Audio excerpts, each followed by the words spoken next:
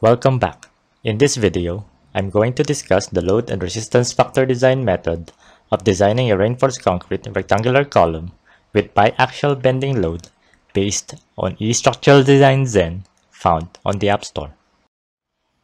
Get the factored axial load from axial dead load and axial live load.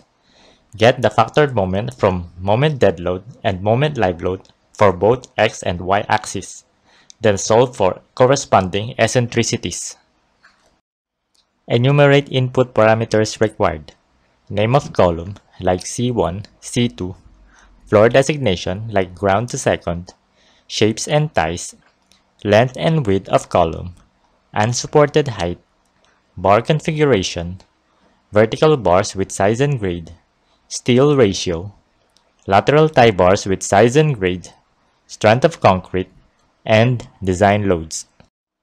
Solve the area of steel from steel ratio and gross area of section to get the number of vertical bars, followed by number of bars for short side and number of bars for long side. Then get the spacing between bars and check clear spacing between bars.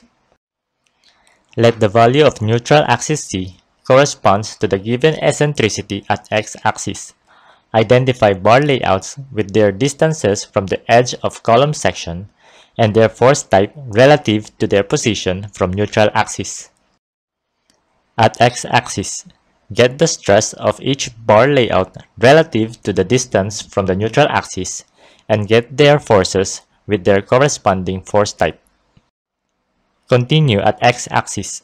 Solve the force of compression block and sum up all the steel forces together with the compression block to get the nominal load of the column section.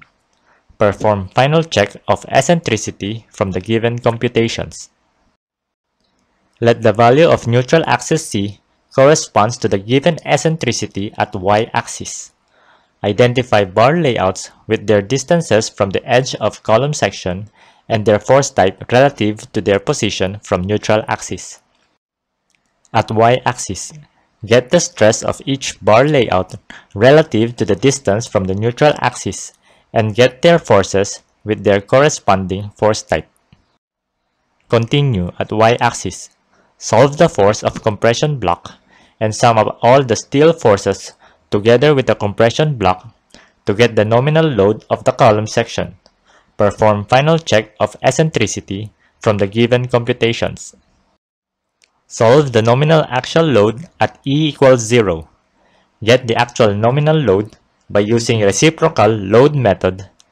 To check for adequacy, the nominal design load should be less than the actual load capacity.